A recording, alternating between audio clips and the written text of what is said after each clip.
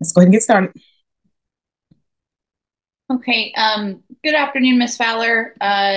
Natalie Tyler, I represent Mr. Gibson. The boys turned 5 in October, correct? Correct. Okay, and they're in pre-K at the Suzuki School. Correct. Right, and that goes through kindergarten, correct? Just through pre-K.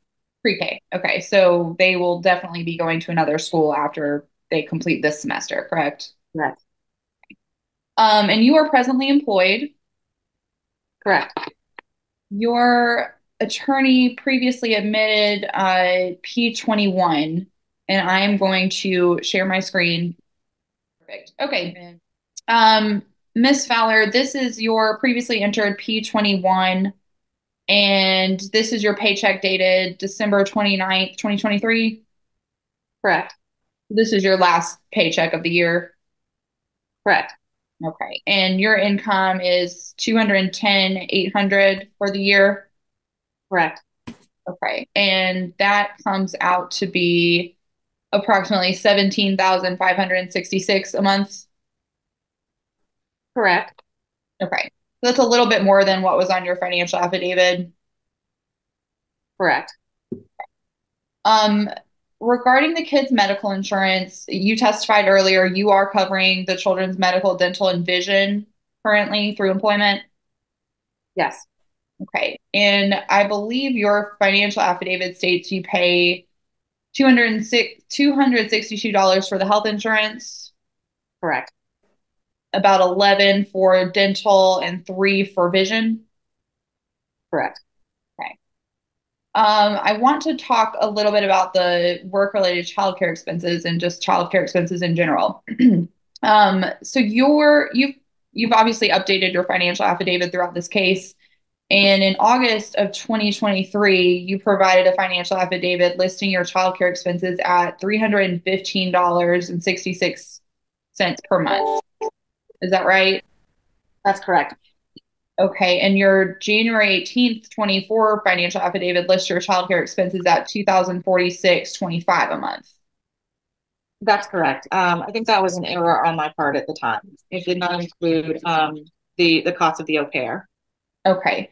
And can you tell us what does that 2,046 a month cover? Is that the au pair plus something else, or is it au pair aftercare? Tell us what the breakdown of that is.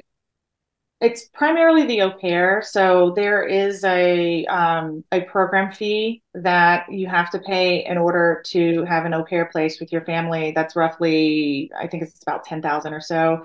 And then there is a weekly stipend of $215 per week. In addition to that, I covered her cell phone so that I was able to communicate with her for the benefit of the children. And I also had to include her on my car insurance so that she could transport them to and from school. And a little bit towards extra groceries for her living expenses. Okay, so you do have a live-in au pair currently. No, so her year ended in July of 2023. Just given all of the expenses I've been incurring for this case, I haven't been able to afford to get another au pair. Okay, so you're not currently incurring this 2,046 a month in childcare. Not currently, no. Okay, what are you currently incurring for childcare? Um, Let me see if I can pull up my. I think that it's probably roughly 400 to 500. Let me see.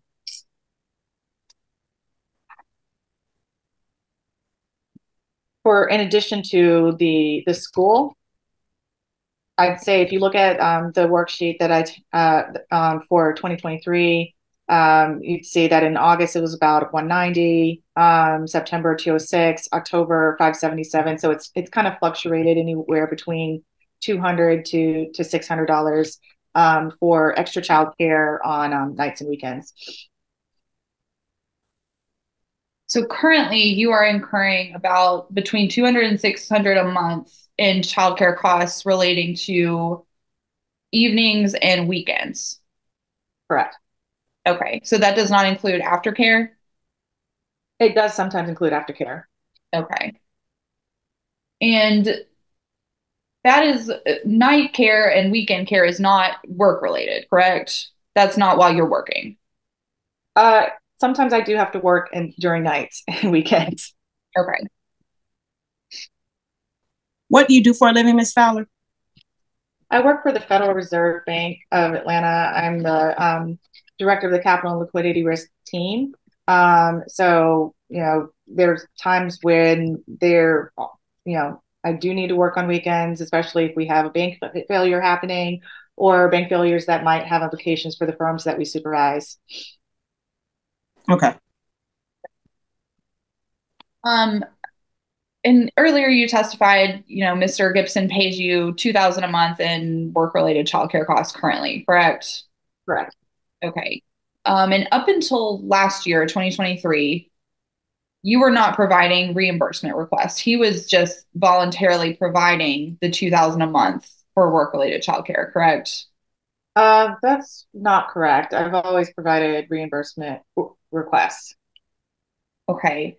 But in some months, Mr. Gibson has actually overpaid for your work-related childcare, correct? No. Okay.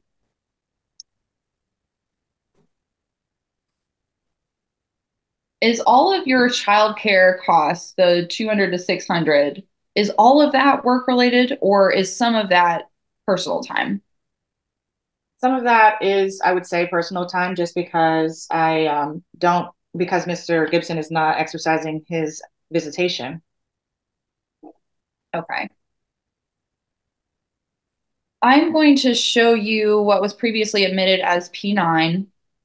Uh, this is your overview of childcare expenses or child expenses, not just childcare, correct? Correct. Okay. And I'm just gonna zoom in a little bit because I'm a little bit blind and I'm sure everyone else wants to see this as well. You've got here at the bottom this 57,560 number. That's what you've spent, and you've got this 25,565 number, and that's what Mr. Gibson has spent according to your math, correct? Correct. Okay. This does not reflect Mr. Gibson's child support payments, does it? No. Okay, so he pays an additional 1585 per month on top of this, correct? That's correct. Okay, so that's an additional what, $19,020 per year? I assume that's the correct math. Yeah, no problem. I don't expect you to do the math in your head, but so if you add this 19,000 to the 25,000, that comes to be 44,585 a year, not 25,565, correct? I believe so. Okay. And I'm going to stop sharing now. And I'm going to share your P18, which was your financial affidavit. So you testified about your retirement savings. You also have savings, cash savings in the amount of 16,000. Um, I think that's right. Yes. Yes. Okay. And then you've got a home with about 385,000 of equity. Roughly. Okay. And you have no debt, no credit cards, or I think you had one No, I have. here. Okay, so you're paying 553 a month for debt. Correct.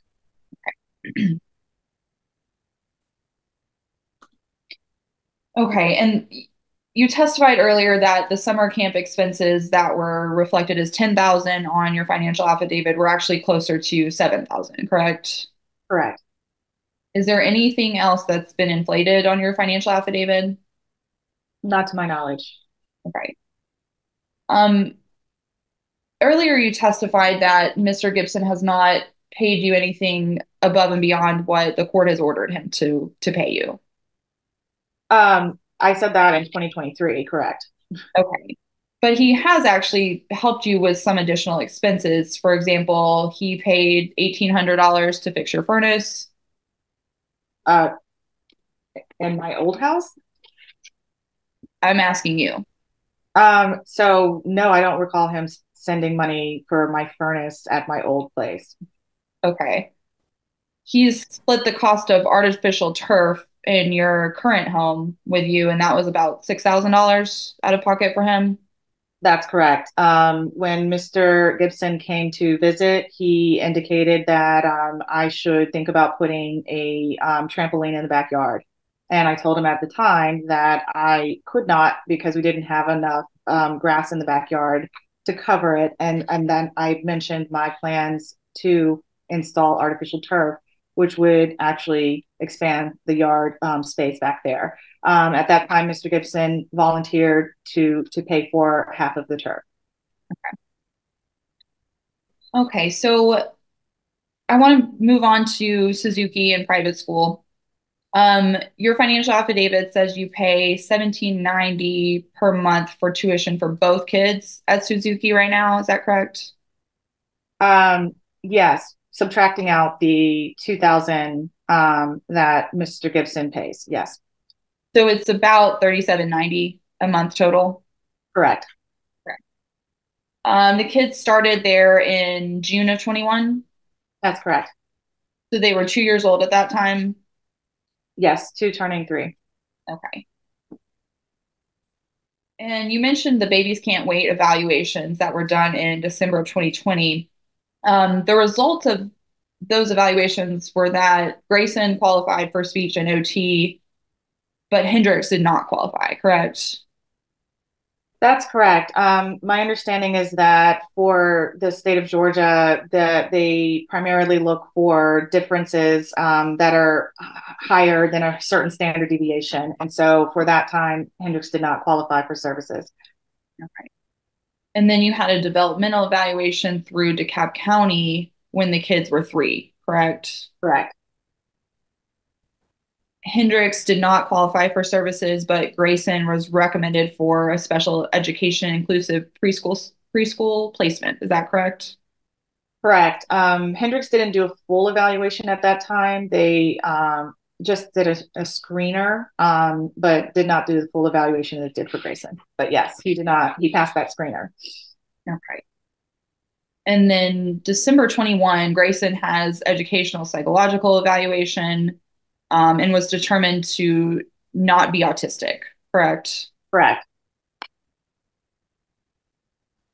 And I understand that you have researched DeKalb County public school options for the boys, correct? Correct. And again, Grayson did qualify for services, and you actually went so far as to create an IEP with DeKalb County. Correct. Okay. Um, and you declined services through DeKalb County. Correct. For several reasons at the time. One being that I felt that his needs would be best served where he was currently. I'd spoken to the special education teacher who reached out to me, and we had a conversation about the curriculum and how the children are taught. She actually asked me, well, is he in an inclusive setting right now, meaning with neurotypical peers? And I said yes. She asked, Objection. Sorry, just don't testify to what somebody else told you. Sure, fine. She indicated that Your Honor, I believe Attorney Tyler opened up the door when she asked her specifically, did you decline the services? And I believe my client is providing her with the reason on why she's declining those services. And so I think if you're going to ask her a question, then she should be given the opportunity to answer the question that's being directly asked. Yeah, but the same token, I mean, if she can answer the question without presenting hearsay, she should do so. okay. And it wasn't a why, it was a did you decline? That was the answer. I did decline for a number of reasons. Okay. But services are in fact available through DeKalb County. Yes. I'd have to reactivate his IEP, but yes. I think the evaluation is valid for 3 years. Okay. So DeKalb County does offer IEPs, obviously. They also offer 504 plans. Correct. Okay. And again, neither child has been diagnosed with autism or dyslexia, correct? Not at this time, no. Okay. The kids are, again, 5 years old, right? Correct. And how many evaluations have the kids since they were 2? Oh, I don't know. Have to look at the actual PowerPoint to quantify, but quite a few. Particularly more so, I would say Grayson. Could it be about 6 or 7 evaluations? Yeah. Your P6 had several options that you were considering for private school. I believe the lowest cost on there was St. Martin's at $23,000 per child per year. Is that right? That's if they are not in the Kairos program, which is the school within the school, where they would actually have their needs supported if they were dyslexic. But of the options you presented on P6, except for the public school, this without a school within a school, St. Martin's base would be the cheapest, though, correct?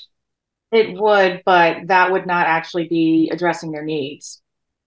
And then the highest price school, I believe, was the Howard School, and that was 39,000 per child per year. Correct, I believe so. Okay. And you testified earlier that upon meeting them, a layperson would not necessarily know that they have any difficulties. Correct. Okay. How much have you paid in attorney's fees to date? I believe it's in the range of 30,000. And how much did you pay your expert witness? 400, I suppose. I mean, you mean You might get a bill might following. get a bill, yeah, for today. Nothing further subject to recross. I'm going to call Mr. Walter Gibson. Well, Your Honor, I'm sorry, before I do that. You have any questions for Ms. Fowler? No, Your Honor, I did, prior to moving on from Ms. Fowler, we did provide opposing counsel with our proposed, Your Honor, child support addendum and child support worksheet, which is Petitioner's Exhibit 27 and Petitioner's Exhibit 28. Okay. And any objections, Ms. Tyler, to those? No objections to those. All right, then. So admitted. Yes, Your Honor. I don't have any additional questions at this time, subject to direct at a later time, Your Honor. All right. Call your next witness. Thank you. Mr. Gibson, on June 4th, 2019, my client and you mediated a parenting plan. Is that correct? Yes. Okay. And then 26 days later, on June 30th of 2019, you informed her you were actually moving out of the state to Missouri. Is that correct? Yes. And you informed her that you had, at that point, had no address on where you were going. Is that correct? Yes. And after you moved out of the state in 2019, did you have any other visitations with the boys for that year?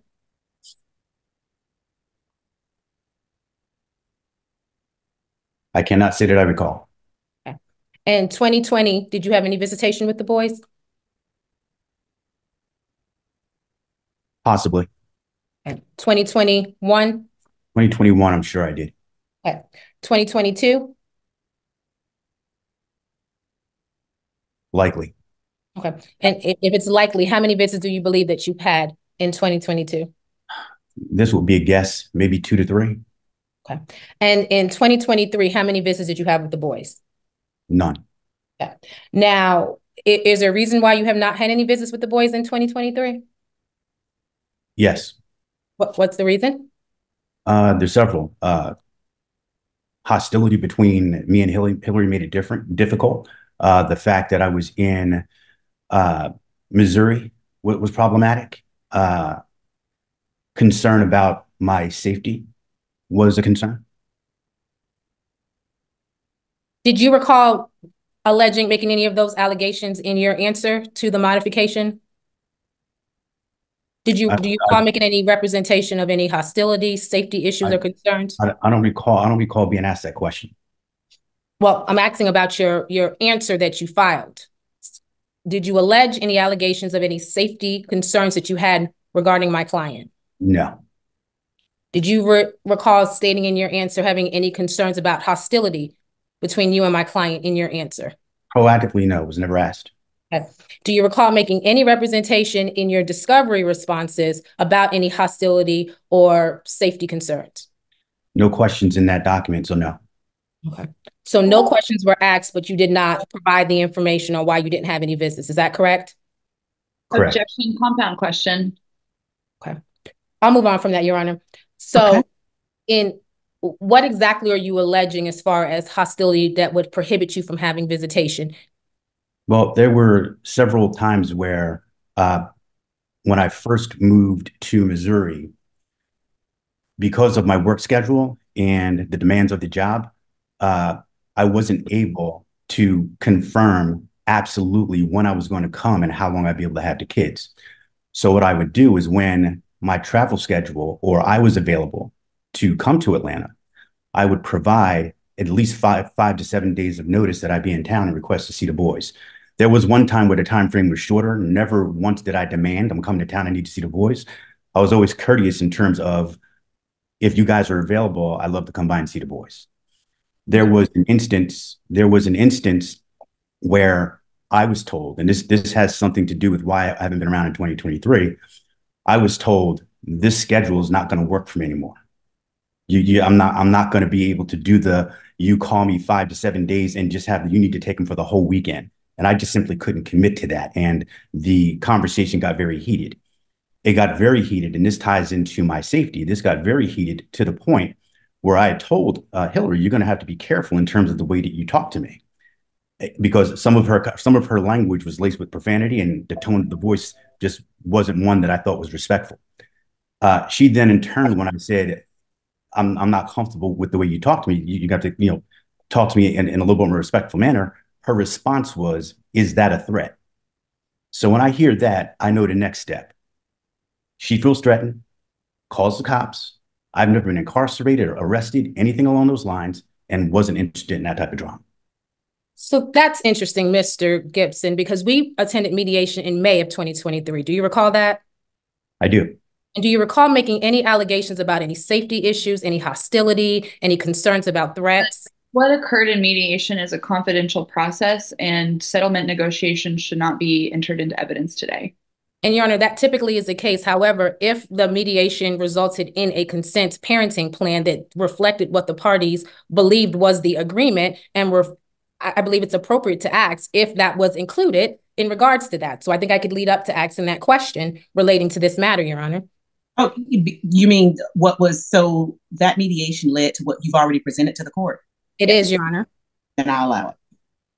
Do you recall in that mediation ever making any representations that you wanted reflected specifically in the parenting plan order, any safety parameters, police stations, third-party exchanges, in public places for exchanges? Do you recall making any of those representations for it to be then memorialized in the parenting plan?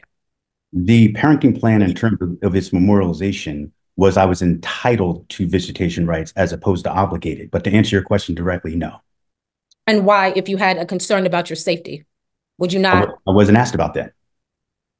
In mediation, why would you have had to be asked about that if that was something that you could have explored putting into the document? Because the parenting plan was entitled to see the boys as opposed to obligated. If the plan was obligated, then that would have triggered me to say, I can't commit to that. At this moment in time, I don't feel safe. Moving forward, I don't know how I'll feel with Hillary 6 months from now, 3 months from now, don't know. But at the time, the parenting plan, as I understood it, was entitled to see the boys. So you weren't aware that So you never had any intentions to see them? Oh, I do have intentions to see them. At that moment in time, I was not comfortable seeing them. I'm confused. It has nothing to do with. You knew at the time that you did not feel comfortable enough to see your children, and you let a plan go through that would almost ensure you wouldn't see them. I didn't view it as ensuring I wouldn't see them. I viewed it, I had the entitlement to see them. And if my comfort was subsided, then certainly I'd make more of an effort to see them. What's your educational background, Mr. Gibson? Sales marketing. Education. Did you go to college? Oh, I'm sorry. Yes, I did. Bachelor of Science. So, and you thought that you paid an attorney on an issue dealing with the legitimation of your children, and you left out of there understanding that you did not feel comfortable visiting your children, and you didn't tell anyone that you didn't feel comfortable visiting your children, to the extent that for 3 years you didn't bother to try to see them. You didn't think that was odd? It was uncomfortable and still is not being able to see my boys. But the history that I have with Mrs. Fowler has made it very challenging for me to do that comfortably. So what do you anticipate that's going to change if you never say anything? Well, what I anticipate is being able to move out of this apartment into a house and have some form of a liaison between me and closer to the boys, and have a liaison between me and Hillary, so I don't have to deal with her directly. And you didn't think of that 2 years ago or 3 years ago? You just now? Not while living in St. Louis. I knew my opportunities to travel weren't going to be guaranteed when I'd be able to see them, and it was relegated to 1 weekend a quarter. Okay. You may continue. And so if I understand you correctly, your position is you're just going to file another modification. And I'm sorry, and I just want to get additional clarification, because you had this agreement. That's what it sounds like. Because I mean, we're not dealing with it now. No one's brought it up. I've gone through openings. No one mentioned anything. So I don't know. Thank you, Mr. Gibson. You're frustrating your opportunities. You've had all of this time, and you're talking about something no one's ever heard of, because you sat through, I'm sure, several of the matters that came before you, and you understood, I would imagine you have a bachelor's degree, that if you need to put certain parameters in place so that you would have access to your children, that was possible. I just don't understand how you could spend that amount of time away from your children, and now all of a sudden the first thing you out your mouth is that you were threatened to the extent you need a liaison, but you didn't want to put the liaison in place over the last 3 years. I don't understand that, because we could have dealt with your liaison in 2019 and 2020 or 2021 or 2022. And then now 2024 is when you mention the only reason you haven't seen them because you're afraid and you need a liaison. I don't know what happened. Judge, I'll tell you what happened. I've lost confidence in the process. I'll go back to our first agreement, and Hillary had committed to providing me with the name and phone number of the babysitter so I could have contact through the boys that way. I already knew that we didn't get along and we weren't going to have healthy dialogue. That was agreed upon in mediation. She refused, after the mediation agreement was done, to provide me with that detail. Well, we came back to mediation, Mr. Gibson, in 2023. I wasn't a part of 2019, but I was a part of 2023. And this case has been lingering on for 14 months now. And so at that point, you had an opportunity to convey and communicate that you had concerns about my client and whatever you believe were safety issues and threats, so it could have been addressed. And so I think the confusion everyone is having now is this is the first time that it's ever been represented in any capacity that there's been any safety issues or concerns relating to why you have not had any visitation. In all fairness, you asked me, so I gave you the answer. Right. So if we didn't ask you, these kids would never see their dad, because there would be nothing in place. Well, when would we put the liaison in place if we're not doing it today? When I'm able to move out of St. Louis. That was my plan. Oh, you're going to refile again? Yeah. At that point, it would make sense, because I'd be in a better position to see my boys.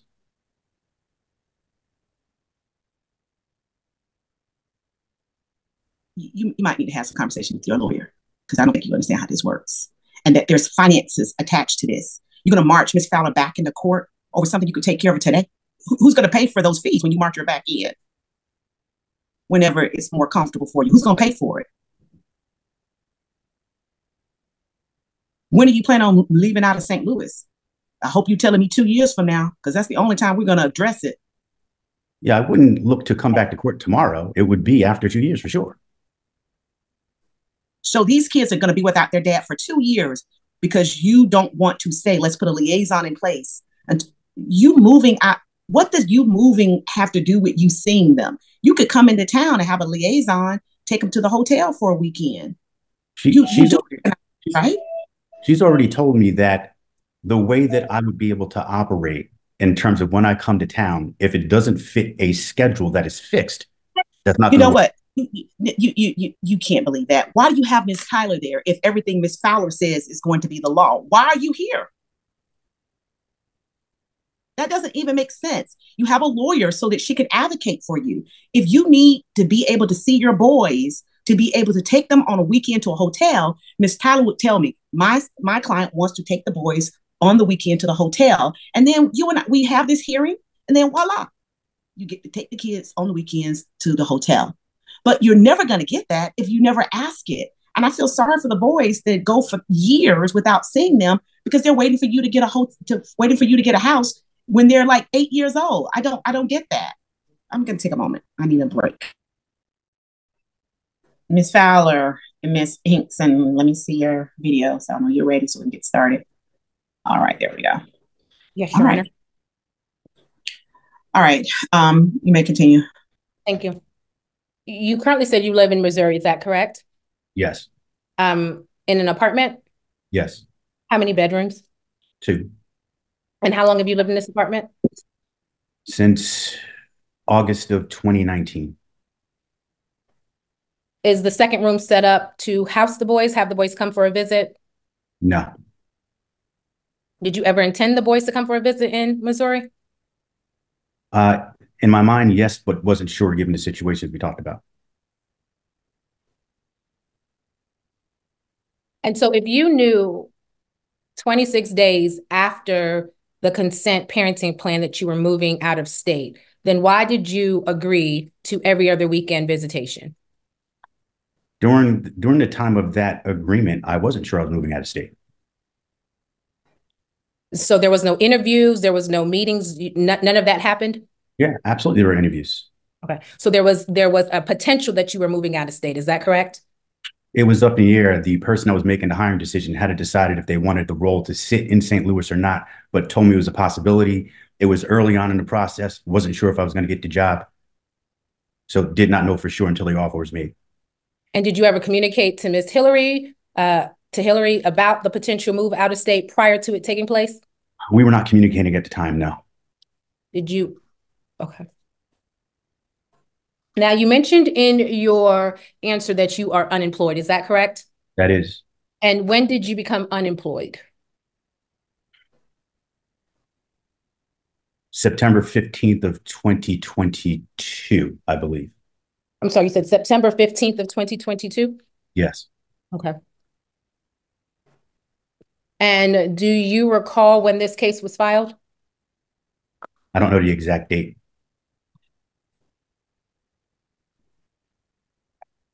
Would it surprise you that around that time is when the case was filed? No, I think it was somewhere in that neighborhood. It would not surprise me. Okay. And do you recall ever stating to my client that when you moved, when you had lost your job, that it would in no way affect your abilities to care for the children? Do you recall having that kind of communications with her? I can't say I recall it, but clearly by the fact that I've still been paying, it has not impacted me paying what I pay today. Okay. And you and Miss Fowler are actually registered on Our Family Wizard. Is that correct? Yes. Okay. And so is that how you guys maintain communications? She communicates me in one of 3 ways, either via email, Our Family Wizard, or via text. Okay. And so from September of 2022 until present, are you still stating for the purposes of court today that you are unemployed? Yes. Okay. And I'd like to add to that, unless you consider the private contract work that I do when opportunities present themselves employed, then I would say unemployed. Does someone hire you to consult, or what exactly are you doing when you're given the opportunities relating to that job? I have one of four, and I may be missing one organization, but there's an organization called GuidePoint, one called Third Bridge, one called Anthem, another one called Coleman and Associates. And I'm in each of their databases. So when there's a subject matter that comes up that's consistent with my expertise, they will send me the project and have me answer some questions. I will then send that information back to them. They have a litany of other individuals that they consider, and then they determine whether or not, after they speak to their client, that there's someone that I would be the one that they would consult with. Okay. And so how frequently have you been doing that since September of 2022? I've been in the database for each of them at a minimum from December of 22 to current. Okay. And how frequent are you receiving assignments? I'd say once every 3 weeks to a month. In terms of me being hired, I get projects sent to me probably on a weekly basis. I'm selected maybe once every 3 weeks to a month. And how many projects are you sent on a weekly basis?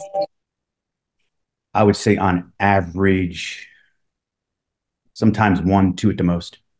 A week? Yes. So a total of roughly around 4 or 5 projects for the month? At the most. Okay. And is there a reason why you're not selecting all of those projects since you're unemployed? No, I select the ones that I have the level of expertise in. If someone sends me a project and they look at my resume and for some reason think that I'm a fit for engineering, I would decline it and say I don't have the relevant expertise. Okay. And how much is paid for these projects? It could be as little as 300 and as much as 500. Okay. And that's for the hours. So if just say, for example, there's a project that the agreement is for 500 for the hour and they only go a half hour, then I would be paid 250. Now you submitted in February of 2023 a temporary DRFA. Is that correct? Do you know what that is? Domestic Relations Financial Affidavit? Yes. Okay.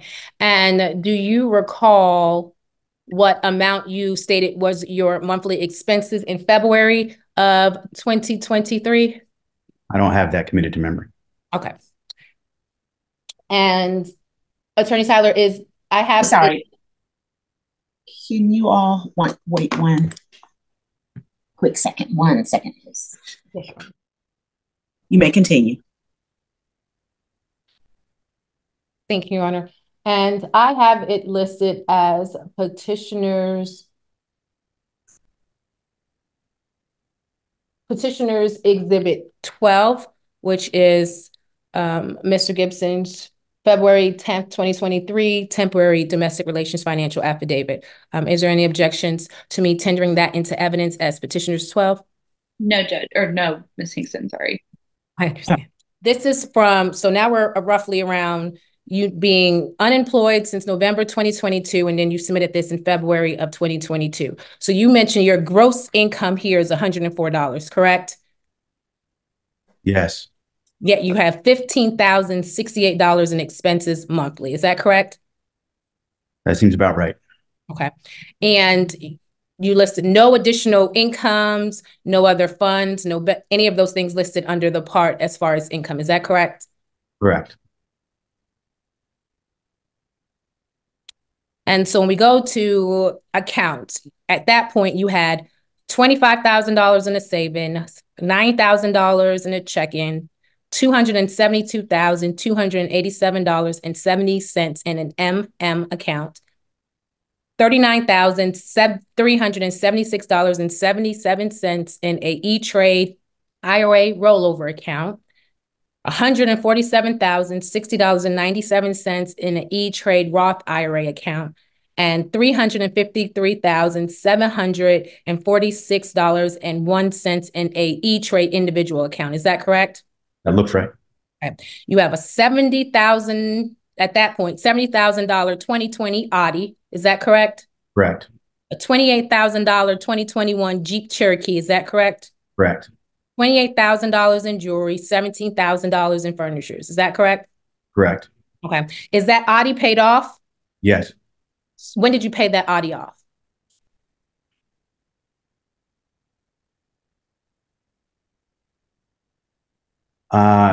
Estimated March of 2021. Okay. So March 2021, you paid $70,000 for an Audi, correct?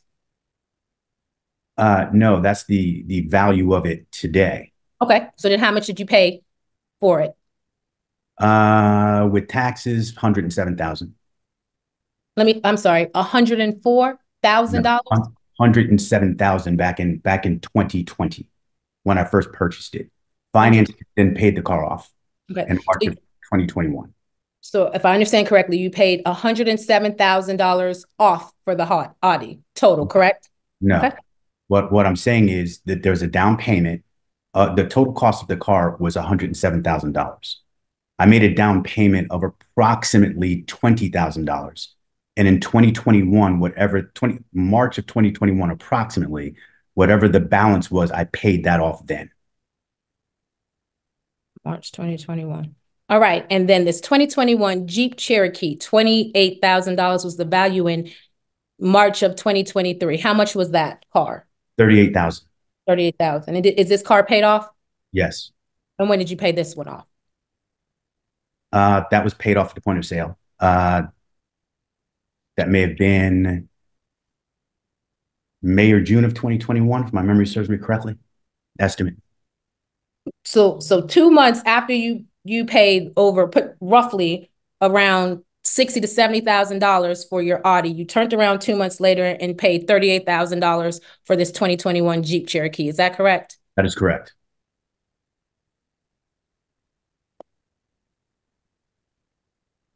And your mortgage or rent is $3,300. Is that correct? That is correct. And let's briefly go. So then there's a part that says $1,800 in interest on other expenses. What are you paying $1,800 on interest for? That may be a typo. Let me think about that one for a second. Okay. All right.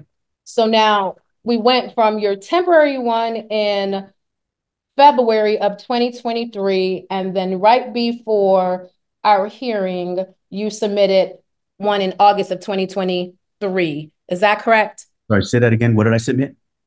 You submitted an updated domestic relations financial affidavit in August of 2023? Okay, that sounds about right. Okay. I have that marked as Petitioner's Exhibit 17. Is there any objections to me submitting that into evidence? No objection. Okay, so now roughly around 5 or 6 months later, you updated your DRFA. So now let's look at these numbers again. So your income went from $104 to $631. Is that correct? Looks about right. And you have about $13,868 in expenses. Is that correct? Correct. Okay. And you net $441. Is that correct? That looks correct. Okay. So now let's go down to these same accounts again. So in February, we had that first account, which was of 2023, that individual account that was $3,053.74 in August went up to $5,720. Is that correct? Sorry, where am I looking? So you're looking right here. So at the previous February 2023 showed this amount right here being $3,053.746.01. You mean 300? You mean 300,000? Yes, 300,000. Excuse me, $353,746. That's correct. Okay. 6 months, well, less than 6 months, it increased to $573,720. Is that correct? That is correct. So we have a $219,973 increase from this individual account. Is this correct? That is correct. Is this a liquid account? Are you able to access this money? Yes. Okay. So this is liquid assets, correct? Yes. Okay. Now the same amount we had in February of 2023, this E-Trade Roth IRA was valued at $147,060. And in August, it was valued at $192,822.16. Is that correct? That is correct. So that was a $45,761.19 increase within 6 months, correct? Correct. Or is this liquid assets as well? No. Okay. And so how is this money, are you able to physically withdraw from this account? No. Okay. And so this account is just how is it, where is it established at? Is it a part of a retirement? Kind of explain to the court where this money is currently. It is, you have the IRA Roth rollover along with the Roth IRA are both 401k retirement accounts. The Roth is a post-tax contribution. The rollover IRA is a pre-tax contribution. If you're trying to understand why the fluctuations, each of these accounts are invested in stocks, so they ebb and flow up and down on a weekly, monthly, daily basis. Okay. So these are stocks that you have, correct? These are retirement accounts, and in individual accounts, the funds are invested in stocks. Okay. And then we have the MMA account that was $181,945. Are you able to, is this liquid assets? Are you able to withdraw from this account? Yes. Okay. And then the $11,541, you're able to withdraw from that account as well? Yes. Okay. And in 2022, you filed taxes, is that correct? Yes. Okay. And I have this listed as Petitioner's Exhibit 13. It is the respondent's 2022 tax returns. Any objections to that tax return? No objection. All right, so admitted. Hold on one second, please. So this is what I have marked as Petitioner's Exhibit 13, the respondent's 2022 tax return. So your adjusted gross income for 2022 was $1,256,533. Is that correct? Yes. Just want to see the whole exhibit, the total. Okay. What was the end amount? That was the adjusted. Okay, never mind. Yes, Your Honor. Okay. And you also submitted your 2021 tax returns. Is that correct? Yes. Okay. Your Honor, I have that as Petitioner's Exhibit 14, respondent's 2021 tax returns. Okay. And 2021, your adjusted gross income was $946,004. Is that correct? Yes. Your Honor, I have Petitioner's Exhibit 15, respondent's 2020 tax return. And this is a copy of it, but it's roughly around $418,191. Is that correct? Yes. And please, Your Honor, let me know, or Attorney Tyler, if you need to slow down on. Yeah, I have it. Thank you. Okay. I have it. Now, in this year, 2024, you submitted a updated DRFA. Is that correct? Yes. Okay. And so as of this year, you're still alleging $631 as your monthly income and $13,951 as expenses. Is that correct? Yes. Okay.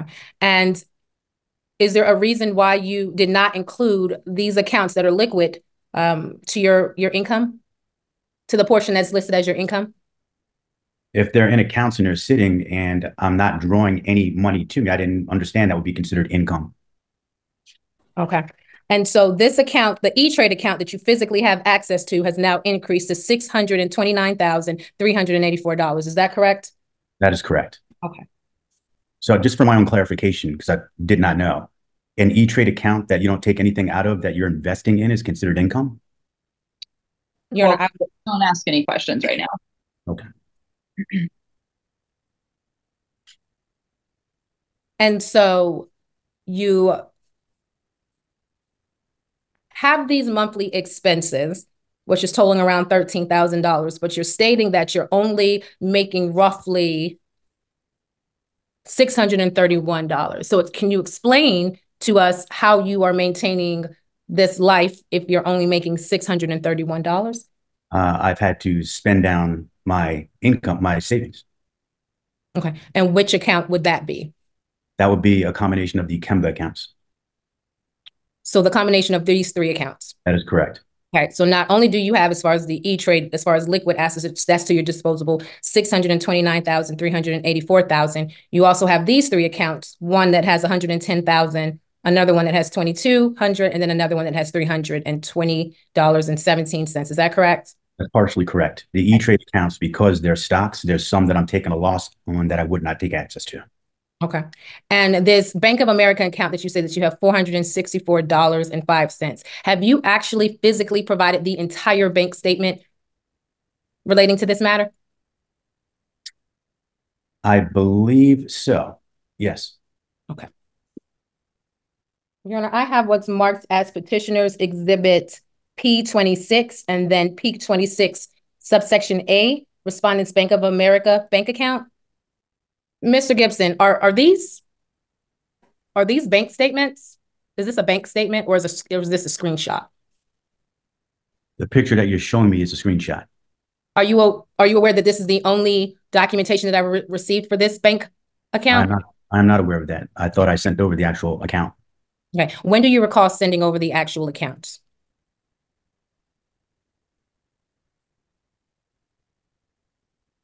Respectfully, those were provided in discovery last week.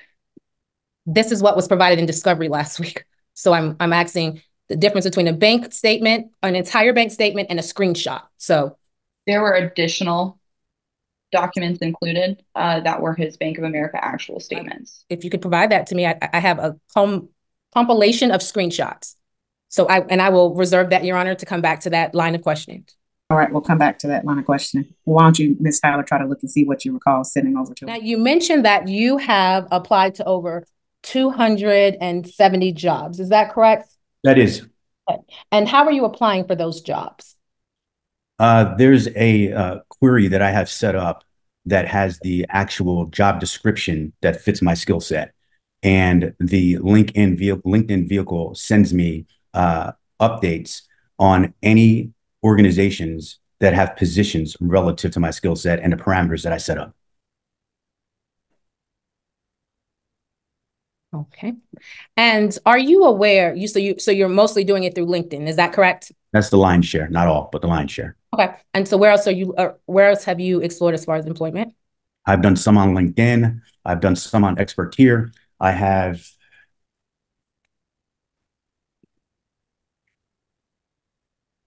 6 recruiters that I work with directly. One is called Hendricks and Struggles, specialized in executive searches. John Keller is a recruiter I work directly with. Maddie Gray, I actually have a meeting with her tomorrow for an opportunity. Bree Coulter is another executive recruiter. Joe Garfield is a recruiter, executive recruiter. Holden and Associates is a consultant firm that also does recruiting work. Those are all of the resources that I use from a recruiting standpoint. Okay. And I worked with all of them in 2023. Okay. Perfect. And is there any reason why you did not provide that as a part of your evidence as far as your job searches? If I can recall, the inquiry was a proof of applying for jobs. I don't recall being asked of the resources relative to recruiting firms that I'm using. Okay. Otherwise, I'd be more than happy to supply it. You do know that you provide LinkedIn proof of employment searches, correct? Yeah, but it showed the actual job I was applying for. These are recruiters that I'm not applying for I haven't applied for the job. They're talking to me about the job. Okay. And are you aware that your LinkedIn profile still states that you are currently employed as a senior vice president for Newsly?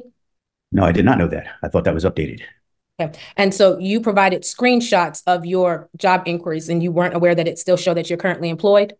I was not even looking at my profile. When the job links come to me, they come standalone. But if you're applying on LinkedIn, would it not be important to make sure that you're going through your profile and other documents on LinkedIn to make sure that it's reflective? I actually thought that it was up to date. That's I looked over it. That one's on me. Okay. So you're not currently employed, although it states that, correct? Correct. I need to go and update that. And that wouldn't show. I'm sorry. One second, please. Okay. So we left off at where I was asking specifically about your LinkedIn profile. And so are you aware that your profile is also still linked to Newsling as you being an employer? You just mentioned that. I mentioned it was my oversight. I need to update that. Okay, but what what I'm mentioning is also that you're also on their page is currently still being employed, or were you aware of that? I was not. Let's jump back a little bit. So can you tell me, and we're going to kind of just work this backwards. So would you say in the last 20 years you've been gainfully employed? So Yeah, it's 2000, yes. So 2004 until present, you've been gainfully employed. Is that correct? correct. Has there been any lapse in employment outside of this time frame from November of 2022 to present? 2022 to present. A small lapse from Equifax to Newsella, Okay. And how small was that? like 3 months. 3 months. So in the last 20 years, you've only had a lapse of employment going from one employment to another for 3 months. And from 2022 until present has been the longest lap. Is that correct? No. There was also a lapse between, this is a while ago, from ADP to EMC of 6 months.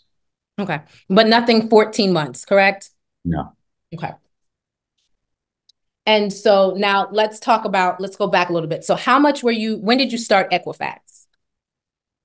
July 1 of 2019. And you were there for how long? Approximately 2.5 years, give or take a month. And when you started, what was your salary? 275,000. And was there any bonuses? What year was that, the 275? That was when I was hired into Equifax, July 1 of 2019. And so when you left Equifax, you said 2.5 years, how much were you making at that point? Base salary, $296,000. And you say base salary, did you get any bonuses, commissions? Yes. Okay. Yes. And how much was that roughly? 800,000. So on top of the 296,000 you made in commission bonuses, another additional $800,000? That was in 2021. In 2020, maybe more closer to 650 in bonuses.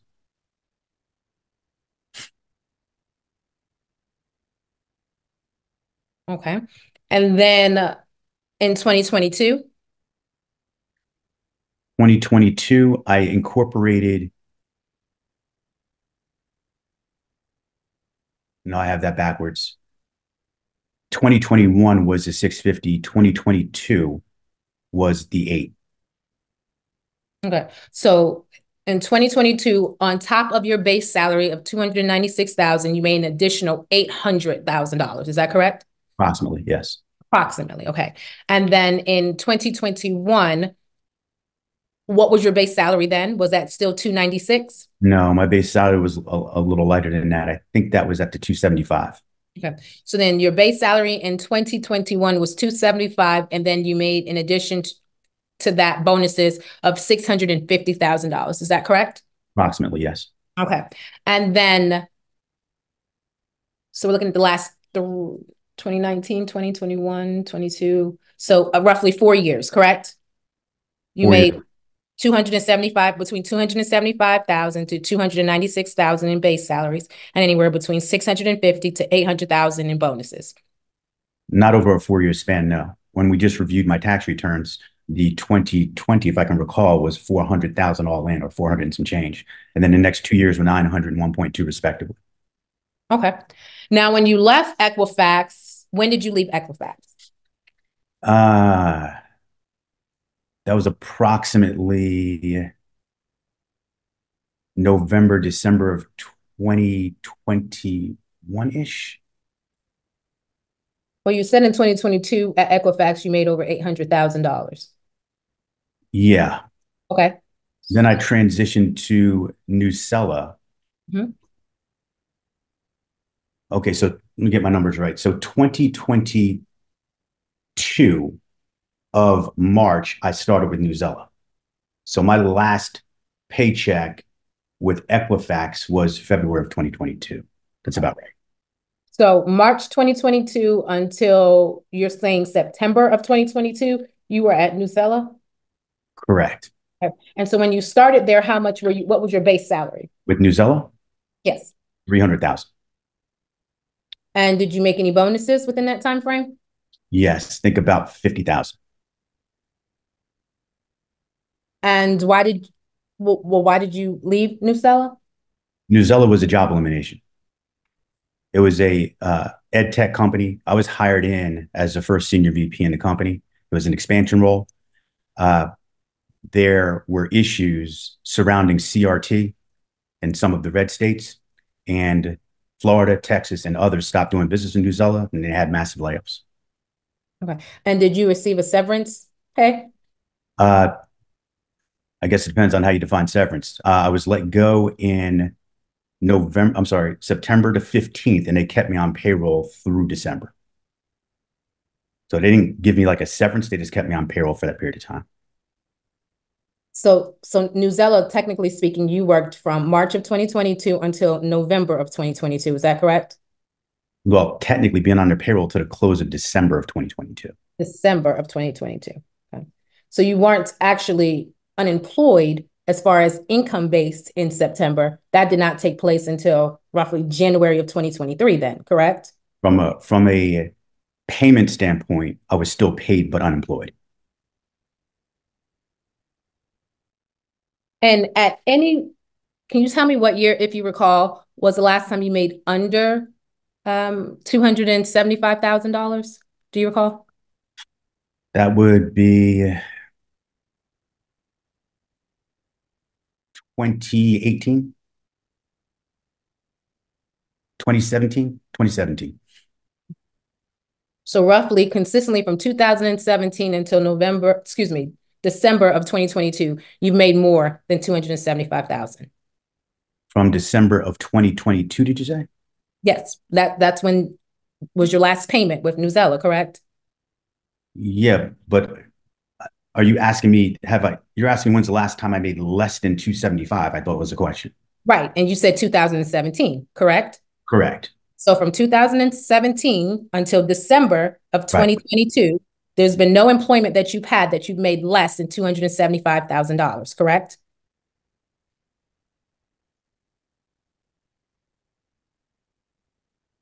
I don't think I made 275 in 2018, as I think.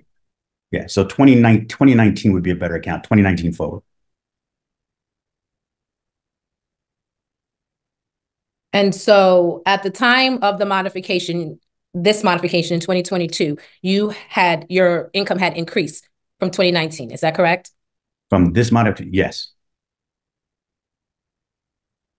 Now I want to jump over to the children's needs. Have you specifically spoken to anyone as far as the evaluators relating to any of the educational needs that has been addressed today? I've spoken to Alexandra Hoke, and we talked through the challenges that the kids have. And my request was to have bi-weekly conversations to be updated. She was not able to commit to that. So she told me every 4 to 6 weeks, she'd give me a comprehensive write-up on how the kids are progressing. Okay. So and how many conversations? Okay, my apologies. And when did you have this conversation with Ms. Hoke? I can't give you the exact date, but I want to say this was sometime in September-ish. September-ish of last year? 2023, yes. And September of last year was when we were going to court. We were supposed to originally have the final hearing. Are you aware of that? Yeah. Okay. So prior to September of 2023, you've never had a conversation with Ms. Hoke? No. And is there a reason why? I wasn't aware of Ms. Hoke. You were in receipt of the reports for their occupational therapy. Is that correct? Some of them. I didn't take note of her name. I just read the reports. Okay. And so is there any reason why after reading the reports and the recommendations, you did not follow up and inquire about those recommendations and some of the things that were mentioned as far as needs or services? There were attempts. We had some phone tag challenges before we finally got in contact. Okay. And when were those attempts? I don't know the exact date. Okay. It was prior to, obviously, to the first time we spoke. So the first time you received the first report for Grayson was November of 2022. So I'm trying to get a gauge on when you started those attempts as far as understand I definitely didn't reach out to her anytime in 2022. I don't know the exact date that I started reaching out to her. And you have financially been reimbursing Ms. Fowler for these occupational services. Is that correct? Yes. Okay. Now, have you reached out to Grayson or Hendricks teachers to see how they're doing as far as school and progressing in school? Have not. Why? Just don't have a good answer for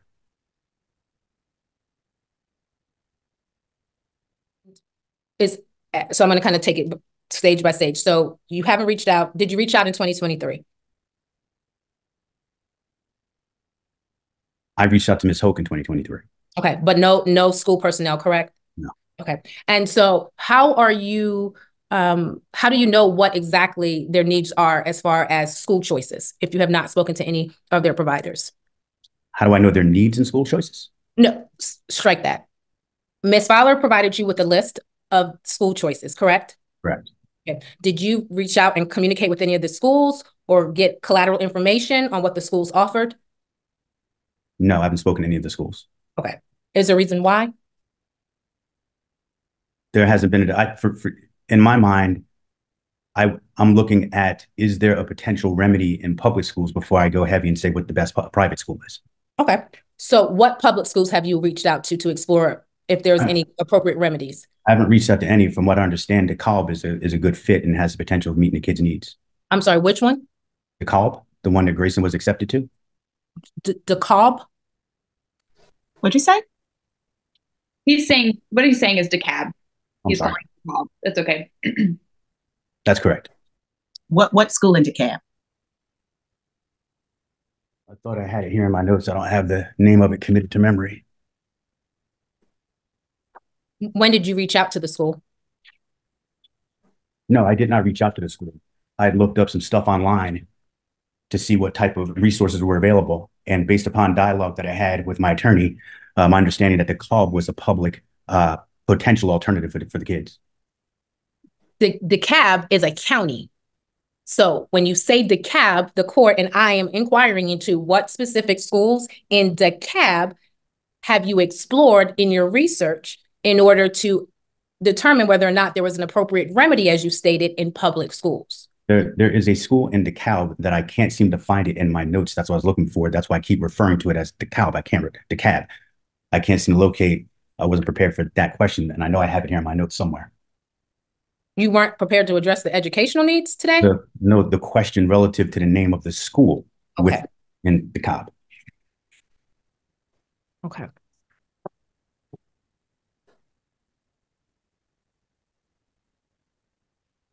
And I believe we addressed it, but childcare expenses. Did Ms. Fowler address with you the need to have some additional assistance based on you not visiting and needing to be able to have some weekends, weeknights, and work and do all the things and needing additional supports for childcare expenses? She mentioned some of that, yes. And my response was, I'm not working. I don't have the extra money to do that right now. Do you not recall your response, in fact, being, I'm not going to pay anything that I'm not ordered to pay? That was part of the conversation after it got heated. It wasn't that standalone because she didn't like my answer when I said it wasn't in the budget. So things got a little heated and I did say that. Okay. And do you recall when that conversation was? I don't. Would May of 2022 sound familiar? No. Okay. And if it was, in fact, May of 2022, you were, in fact, employed at that time, correct? That is the reason why I said I don't recall that in 2022. I remember that conversation, as I recall it, that it happened when I was unemployed. Okay.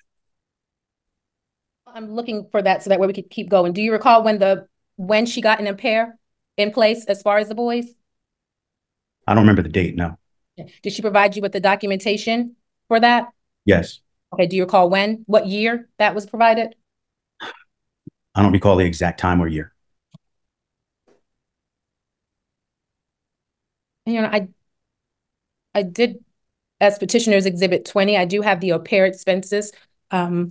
If I could just have one moment, Your Honor, to go to petitioner. It was previously tendered into evidence as petitioner's exhibit 20, and it's the au pair expenses. Does any of these documents look familiar to you, Mr. Gibson?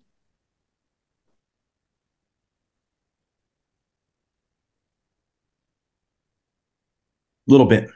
Okay. And do you see where it says placement date being July 7th, 2022? Could you hover your arrow over it? Yes, right here. Thank you. Yes. And ending July 2023? Yes. Okay. And so you recall her having communications with you about the need for an au pair, correct? Yes. And do you now recall seeing these documentations from 2022? Yes. Okay. And so you just testified that the reason why you couldn't afford those expenses was because you were not employed. However, you just testified that you did not, technically speaking, no longer have income until January of 2023. So was there a reason why you could not provide, or you were not willing to provide any assistance? Now that I speak, now that I must have been thinking of a different conversation, because I didn't link what you just asked me to the exact readout that she had from an au pair quote.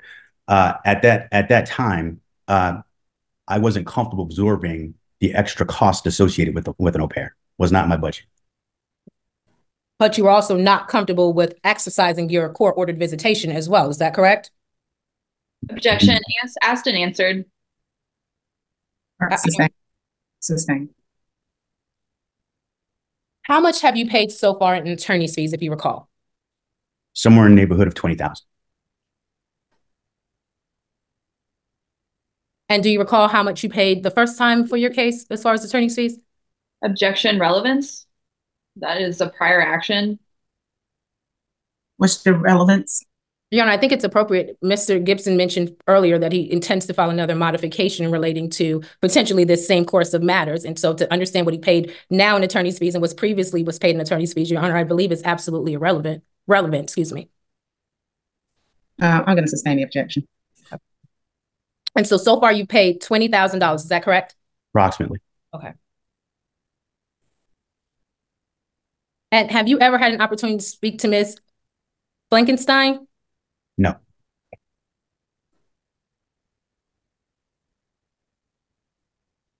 And at some point, were you building a house in Atlanta or in Missouri? No. Did you have plans to build a house in Atlanta or Missouri? Missouri, no. In Atlanta, at one point, I did have plans to either buy or build. Yes. Okay. And do you ever have any intentions of moving back to the state of Georgia? It's possible, yes. And I say possible because if employment doesn't allow me to do that and ask me to reside somewhere else, and that would compromise that a bit.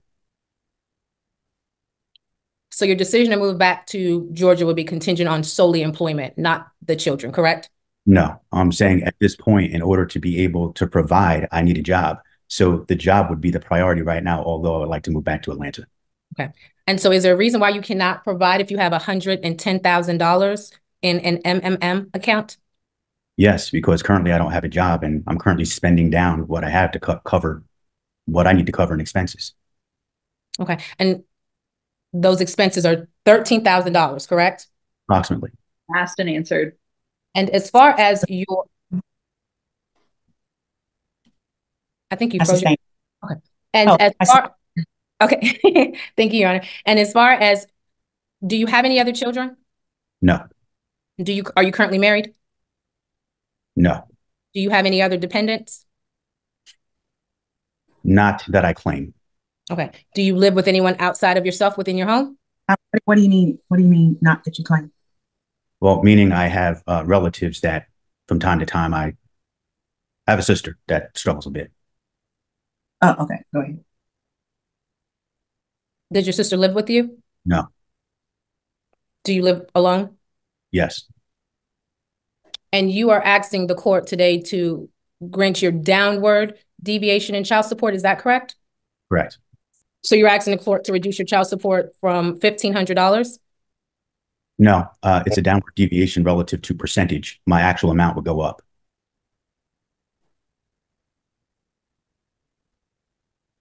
No further questions at this time, Your Honor.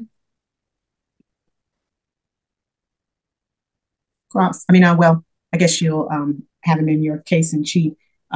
So do you have any additional witnesses, Ms. Simpson?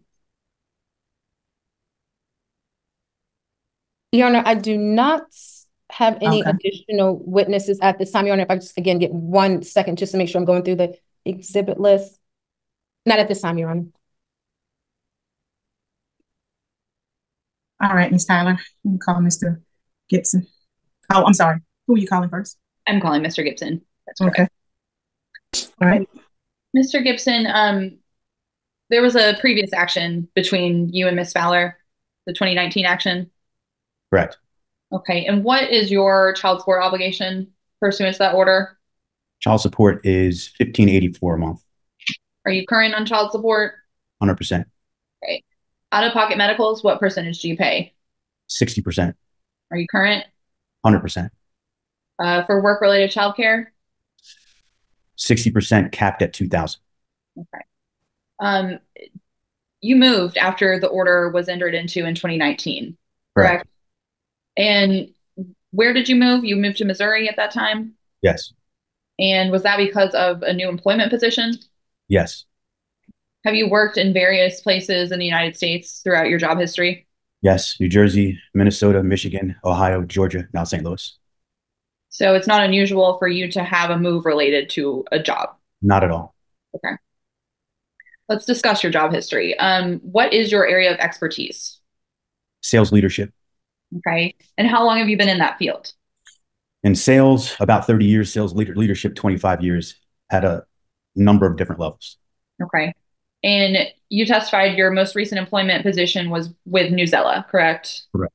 Okay. You worked for one other company in 2022 prior to that? That was Equifax? Correct. Okay.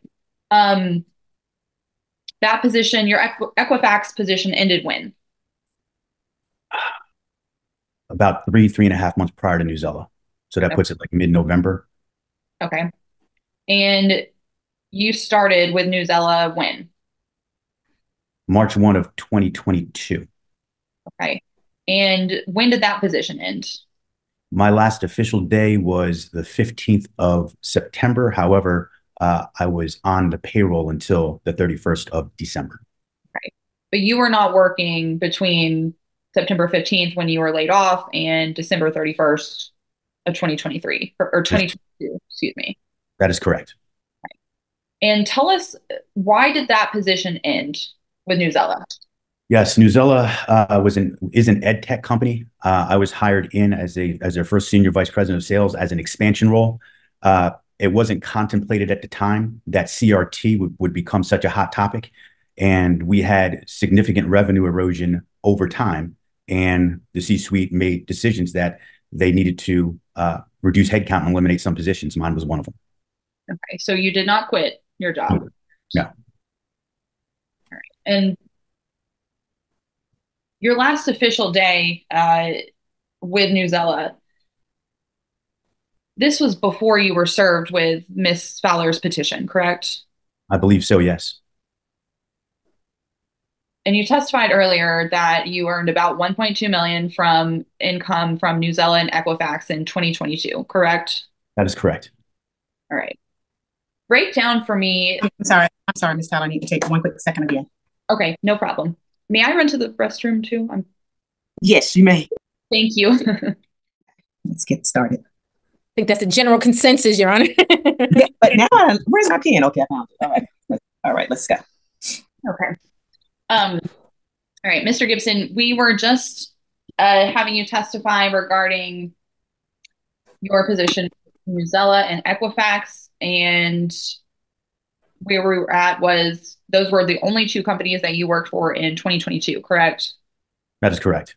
Okay. And can you spell Newzella again? I'm sorry. That's okay. Is it spell it?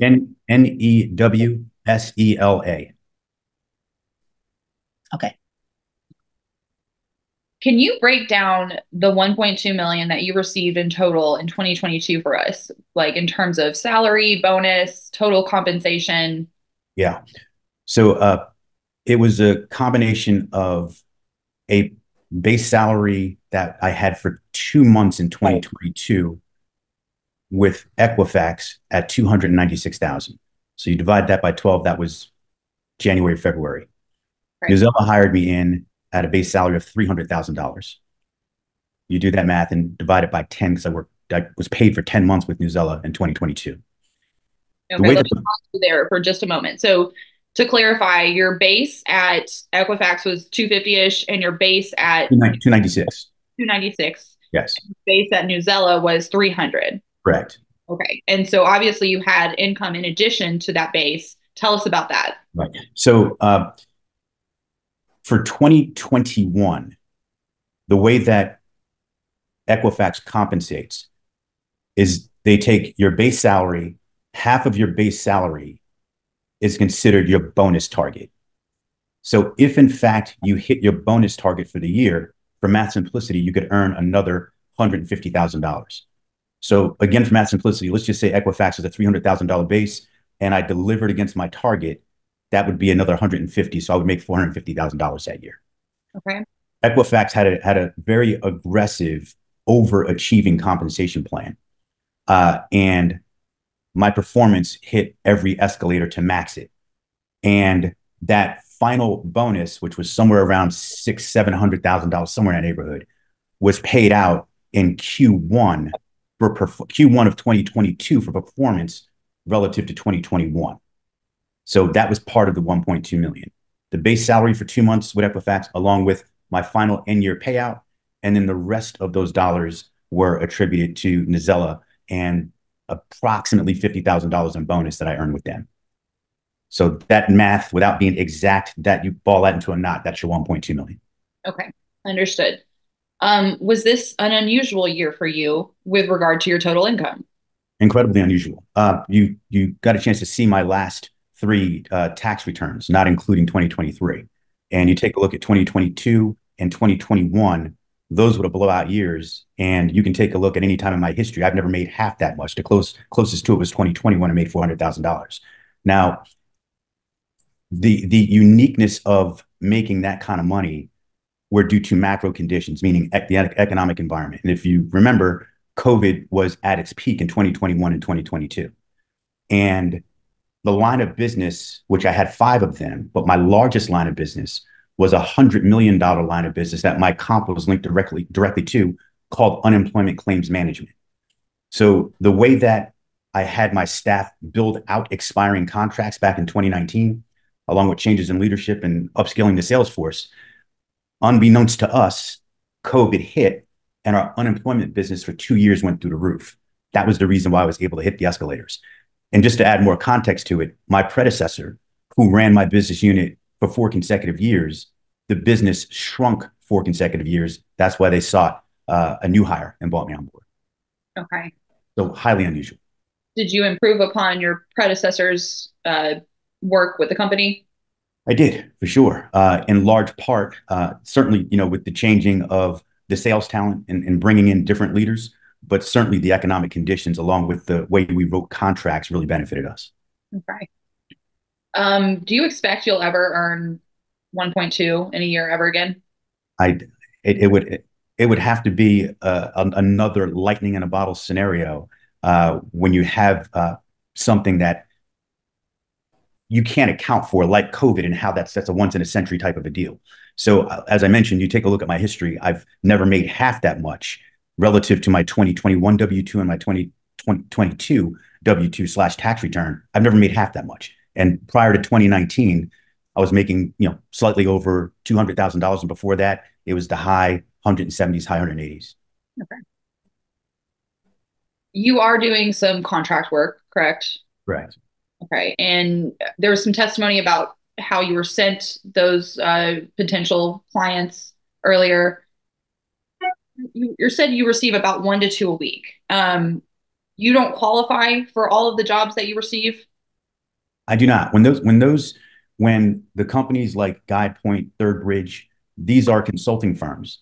And when they have a client that connects with them with an inquiry for a level of expertise that they need to be consulted on, GuidePoint, Third Bridge, and others will go and take a look in their database and get a feel for who they think will qualify.